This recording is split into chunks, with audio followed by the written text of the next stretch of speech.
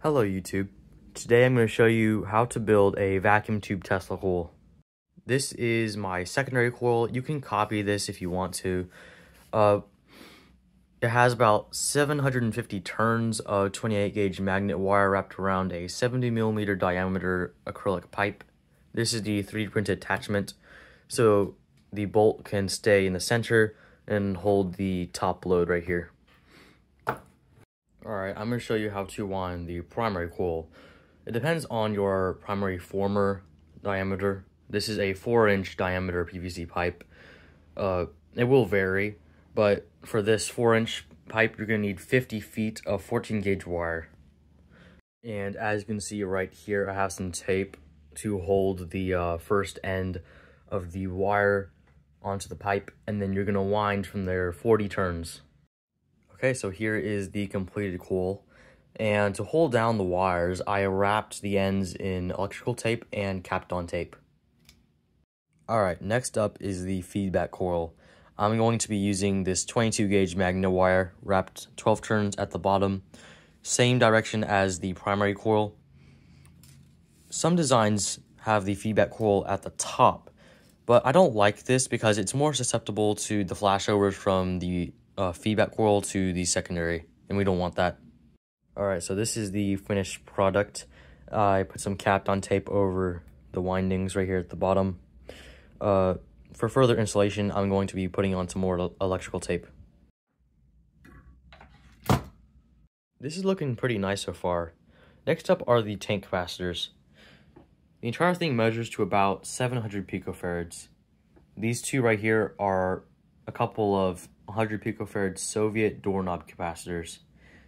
These two are two magnetron capacitors. Together they measure up to about 500 picofarads. The entire thing is wired in parallel, and this will be going in parallel with the primary coil right here. And sadly, either way, you're going to have to tune your circuit by adding or subtracting capacitors until you get the circuit perfectly in tune. It's never going to be perfect, but we will strive to get it very, very close. Here are the grid leak resistors. Now, in total, this measures to about 350 ohms. I know this is pretty low for a vacuum tube coil. It drives the tube very, very hard, but it does give me the best output. There's actually just a hot glue gun module added right here because I didn't have any more of these resistors. And this acts like a resistor too. It's also wired in parallel with these 4.7Ks. The capacitor back here measures to about 3 nanofarads. They are like MKP capacitor or something like that. Here's the GU81M. It's a pretty good tube, and it gives you up to about 750 watts of output power. Here is the RL choke. This is just a few turns of wire wrapped around a 68 ohm resistor. Alright, this is the filament transformer down here. It is just a rewound microwave oven transformer. It gives out about 12.6 volts at 10 amps of current. And it goes into this box and wires up to this switch right here. Now the switch is to reroute the power either by going through this resistor or going directly to the tube. I am powering this device with my Variac here. Well, the Variac powers the microwave oven transformer here, and because it's really beefy, it gives me some extra power to play around with. Then the microwave oven transformer powers the voltage doubler here, and it has about 3 microfarads of capacitance. This is the microwave diode here, along with the 1 nanofarad bypass capacitor. In most setups in the voltage doubler, people chain together a bunch of smaller diodes, but I really don't see the difference in using this diode or a bunch of other diodes. It hasn't really affected performance either way. So I'm just using a regular microwave diode just because it's easier to put together.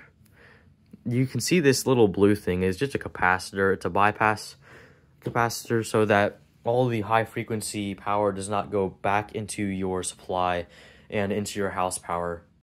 If you want the schematic for this, just stick around. I'm going to be showing you the schematic at the end of the video. Alright, so you've waited long enough. I'm going to show you this thing powered up. I have to close the blinds. go. Here is the coolest part. I'm gonna power up the vacuum tube.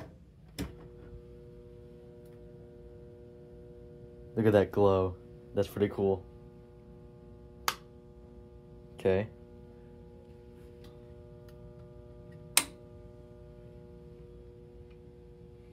Okay, here we go.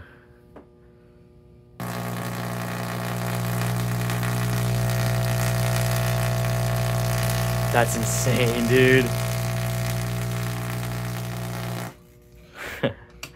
Awesome. Alright, so that concludes my vacuum tube Tesla coil build. I promised you I would show you the schematic, and so here it is.